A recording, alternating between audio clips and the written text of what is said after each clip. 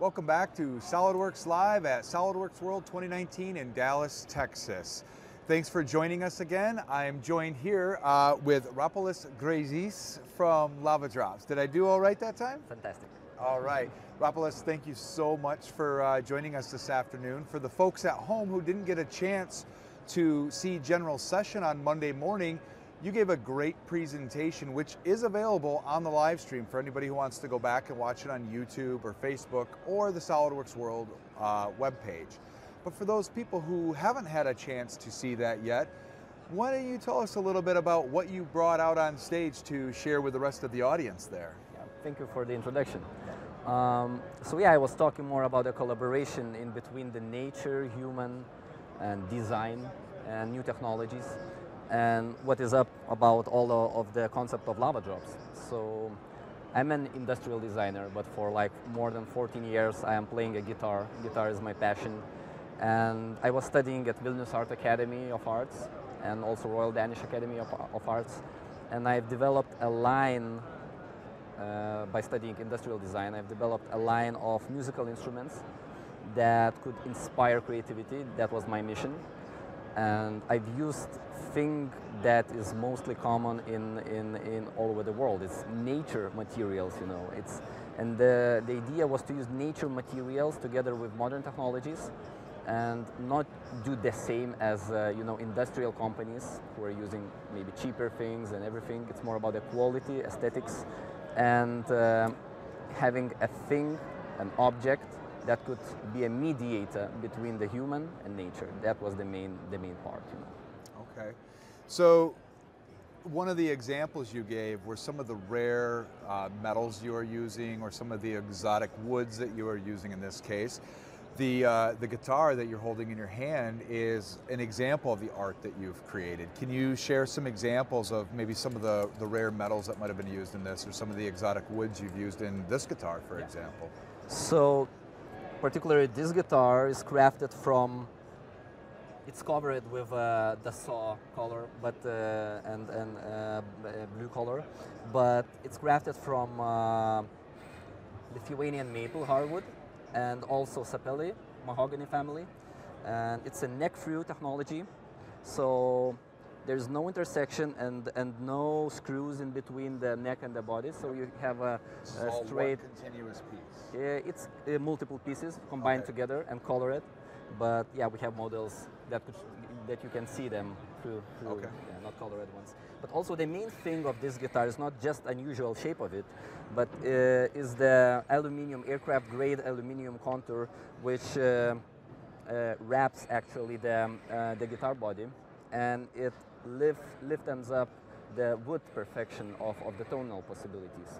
So it's the technology where I am drilling actual, not screws, but divots inside the wood. So it actually resonates. So when you are playing on stage, you can feel that all instrument is resonating really well. And the aluminum gives a really nice touch for the sound, like a resonance, and very note, long sustain. So you're touching all of the senses by doing this. Yeah. It's not just, well, obviously resonance is sound, but it's creating a sound and a feel for the artist who's playing this instrument while they're doing that. That would be a unique experience to, say, an off-the-shelf guitar that somebody like, me might go after. So it's a gorgeous musical instrument and a gorgeous piece of art, and it's not the only one you've created either. You've created a line of these, you had mentioned, and before we jumped on camera, you had mentioned you have one that you've created with amber. Is that correct? Yeah. So I have basically three shapes. It's lava drop, it's lava drop X shape like this, and lava uni drop. So I have three basic shapes, which could be combined in different materials and customized according to the customer. And lately I have created a guitar that is created from amber, the black amber, which is like resin from the Baltic Sea, which is 50 million years old. And we managed to combine everything, 2 kilograms of the black amber, melt it together inside the body shape. Wow, so what does that do to change the sound that the instrument creates? It creates a really, really long resonance and note sustain, and it's also, when you are playing the instrument, you can feel that all body vibrates, and it's really inspiring moment to touch the material, which is 50 million years old, and it's actually plugged in, installed into the instrument. Wow, that's incredible. So yesterday we had the opportunity to hear this played. Your guitars have been played all over the world by famous musicians. That has to be a very rewarding experience for you. Yeah, it is great.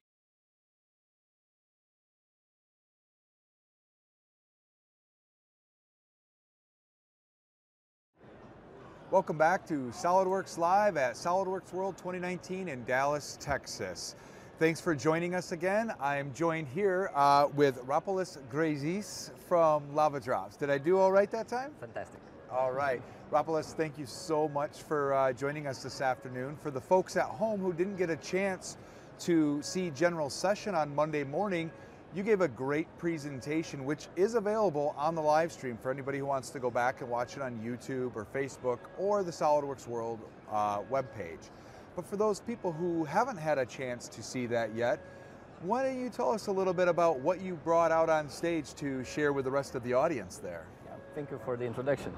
So yeah, I was talking more about the collaboration in between the nature, human, and design, and new technologies, and what is up about all of the concept of lava drops. So I'm an industrial designer, but for like more than 14 years I am playing a guitar. Guitar is my passion. And I was studying at Vilnius Art Academy of Arts and also Royal Danish Academy of Arts. And I've developed a line, by studying industrial design, I've developed a line of musical instruments that could inspire creativity. That was my mission.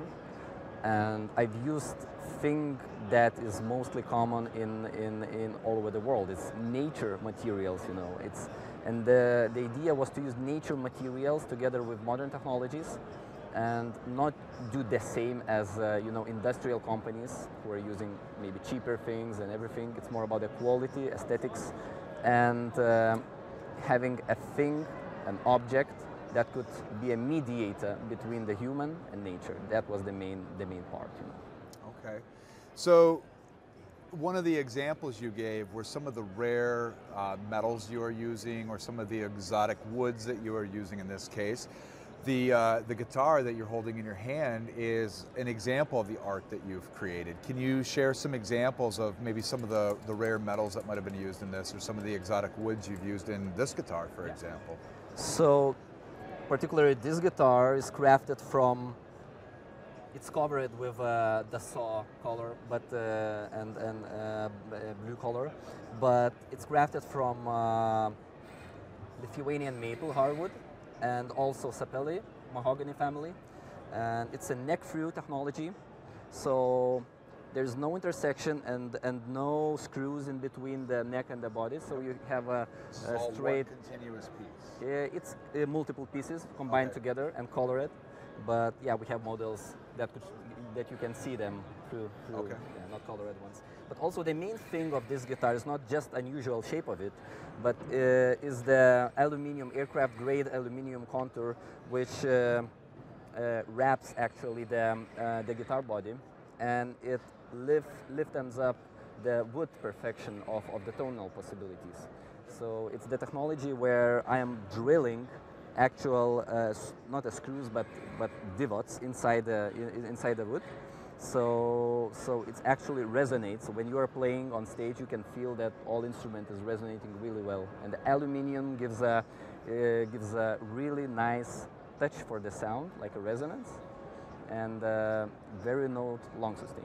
So you're touching all of the senses by doing this. Yeah. It's not just, well, obviously resonance is sound, but it's creating a sound and a feel for the artist who's playing this instrument while they're doing that. That would be a unique experience to, say, an off-the-shelf guitar that somebody like, me might go after. So it's a gorgeous musical instrument and a gorgeous piece of art, and it's not the only one you've created either. You've created a line of these, you had mentioned, and before we jumped on camera, you had mentioned you have one that you've created with amber. Is that correct? Yeah. So I have basically 3 shapes. It's lava drop, it's lava drop X shape like this, and lava uni drop. So I have 3 basic shapes, which could be combined in different materials and customized according to the customer. And lately, I have created a guitar that is created from amber, the black amber, which is like resin from the Baltic Sea, which is 50 million years old. And we managed to combine everything of 2 kilograms of the black amber, melt it together inside the body shape. Wow. So what does that do to change the sound that the instrument creates? It creates a really, really long resonance and note sustain. And it's also, when you are playing the instrument, you can feel that all body vibrates, you know. And it's really inspiring moment to touch the material, which is 50 million years old. And it's actually plugged in, installed into the instrument. Wow, that's incredible. So yesterday we had the opportunity to hear this played. Your guitars have been played all over the world by famous musicians. That has to be a very rewarding experience for you. Yeah, it is great to see guys playing. Actually, main audience of who are purchasing those guitars, it's more collectors, because it's a boutique section instruments. We are a small company in Vilnius, Lithuania, so we are not producing a lot of instruments for a bigger audience. We are mainly focusing on people who would like to be inspired by our designs and be also inspiration for others, and innovators in music, visionaries, and etc. So yeah, lately we've built a guitar for Jack White. I've created as a present from Lithuania, because Lithuania is just loves him, and yeah, and it was a so do I. really, yeah. So what you had mentioned, you wanted to be able to create inspiration for creativity with nature. What brought that out in you? What made you want to go down that path to inspire that creativity? I think nature is probably actually my main source of creativity, and because I was a nature guy from a long time ago, and I'm still in here. Nature has aesthetic forms that every day they're different. So the main inspiration is took from nature, because there is no second the same thing in nature. So that's why, you know, it's the biggest thing that you can be inspired by: a leaf, an ocean wave, a mountain, or a tree, or a branch, or something like this. You know, it's really inspiring. And you look to those elements in nature, both when you're designing from a shape perspective, but also a materials selection perspective? Yeah, I can talk a bit more about the shape, because company name is Lava Drops. Yeah. So the first name is lava, and it's for the material that always has a lot of different possibilities. You know, it is a stiffened lava, it is melted lava, it's blowing lava from volcano. So it's the material, not the material, but like the journey of the material. And drops, it's more about the shape of the guitar. So when we're talking about the shape, each drop, lava drop, is shaped as an actual drop, and it's because it has ergonomical possibilities. It's a balance possibilities, and also it's a nature thing. And it's very pleasing to the eye as well. Thank you. So you decided you wanted to do this. You obviously had to, in academia, I mean, did you come across any tools that helped you start to see that this would be a possibility? By using the tool, or by using the... like, I mean, you at some point, you said you had a background with the musical instruments, you wanted to bring this inspiration. Were there tools that you found that were able to make kind of this dream become a reality for you as you did that? So actually, by studying in Academy of Arts, I was using a lot of models crafted by hand and everything, and I thought, why I'm wasting my time doing that? You know, I need to just make it everything in computer in 3D and just make by a CNC machine and just save my time and build more models and simulations and renders to see the ending visual and to show for my tutors and some colleagues. And yeah. So, and I've used SolidWorks. Actually, SolidWorks was the first program, and it's now till now. You know, it's serving me a lot of time and energy and helping me in various stages. And yeah, through that time till now, I'm using SolidWorks together. At the moment, I have my engineer who is more working with SolidWorks than me. I'm more a conceptual wise guy, you know, trying different materials and testing everything and thinking and managing everything. But yeah, it's a collaboration in between. And here X Design came in, you know, it's a new platform, useful platform and reliable platform. And it's cloud-based, so it's very nice that it's compatible with all the devices. So you can actually use a PC, an iPad, iPhone, or some normal phone, you know, like usual phone, you know, or a normal computer, you know. It's compatible all the devices in between the team. It's nice.